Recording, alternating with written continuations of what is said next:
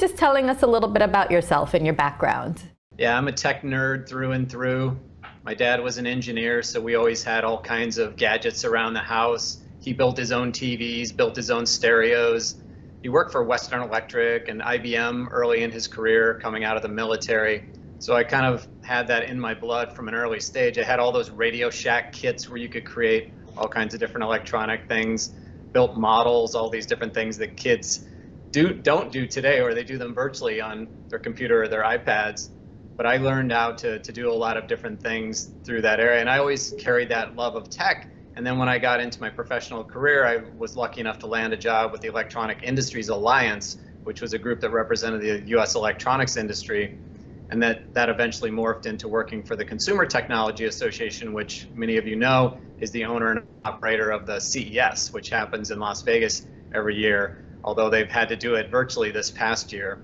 So got to spend a good bit of time there, got to see all the major technological innovations that came across the pipeline, HD TV, DVD, satellite radio, all these different technologies that came along for the car, for personal devices. It was really amazing to go to the event, go to the CES and see all those things emerge over time.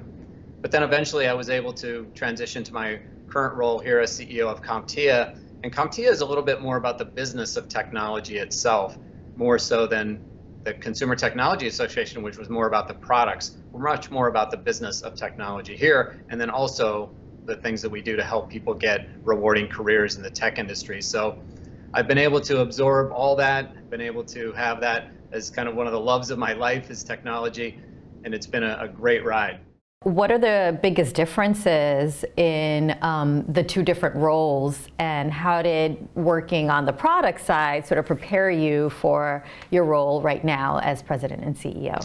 Well, I was a senior executive in the other organization, participated at the board level in terms of determining the goals and strategies for the organization. So a lot of that is very much the same. I was also the chief economist of the organization as well. So I did a lot of media, was out there speaking about the industry, talking about major trends, doing forecasting of new product categories like HDTV when that rolled out, being able to be involved in seeing those numbers. And I was pretty accurate in those first several years of the launch of HDTV in the US, modeling it against the rollout of color TV years ago. But I felt very prepared when I moved into this role.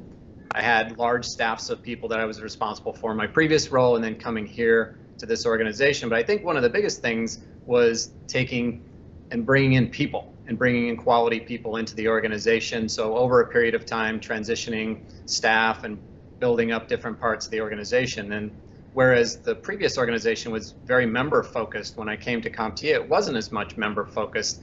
A lot of associations and nonprofits that have profitable arms of their business, like a trade show, or in the case of CompTIA, certification and training, they get really focused on that and they forget about serving the core needs of their membership. So we kind of reestablished ourselves in that space. But today we have a highly engaged staff. We're consistently recognized as one of the best places to work in the Chicago area.